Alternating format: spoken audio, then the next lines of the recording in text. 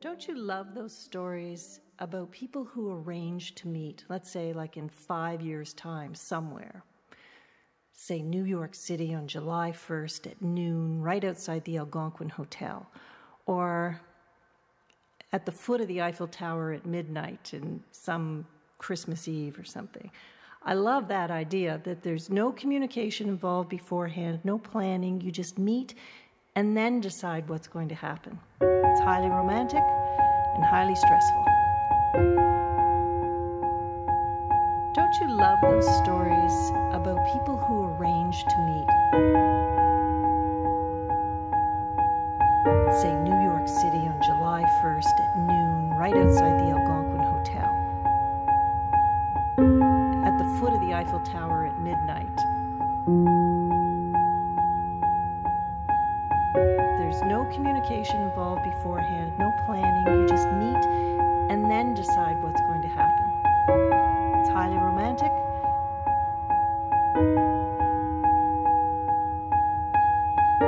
New York, my birthday, 1988. Fourth day, 12th hour on the 10th month. Room 23 at the Algonquin Hotel.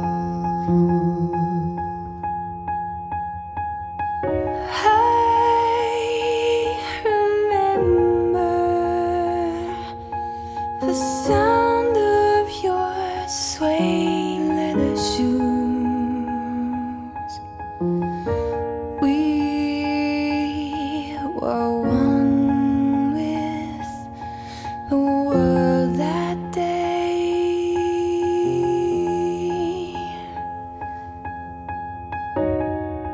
We'll meet once again, we said, but only if the memory doesn't fade.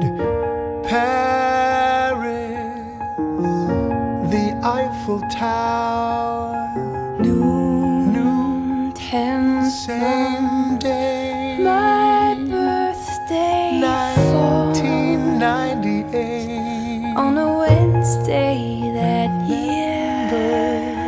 The sound, Eiffel Tower, my will be footsteps. quiet.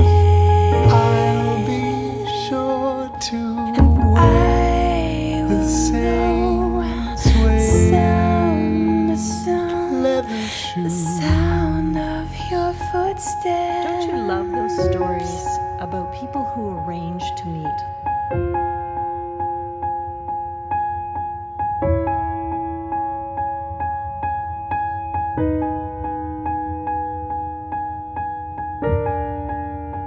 No planning, you just meet and then decide what's going to happen. It's highly romantic.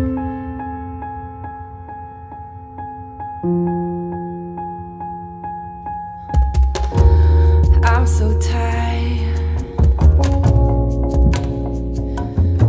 Whose idea was this anyway?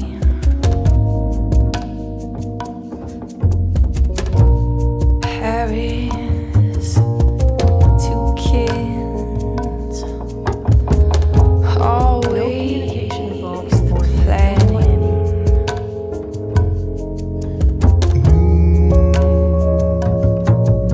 When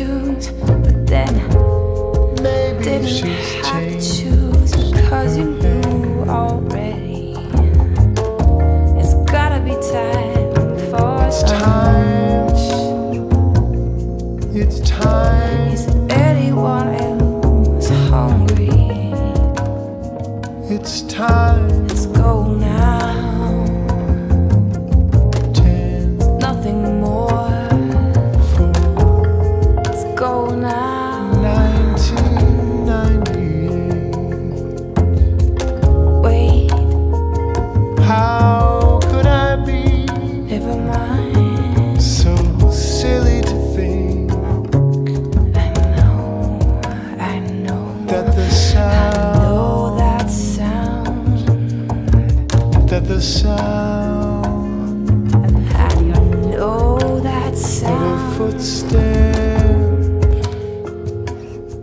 after all these years.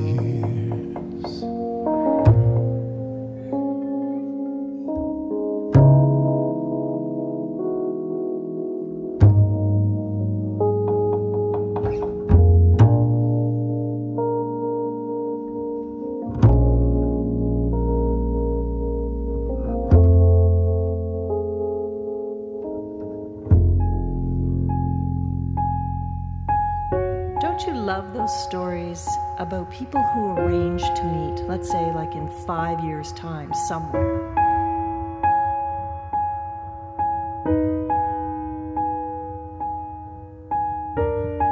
No communication involved beforehand, no planning, you just meet and then decide what's going to happen.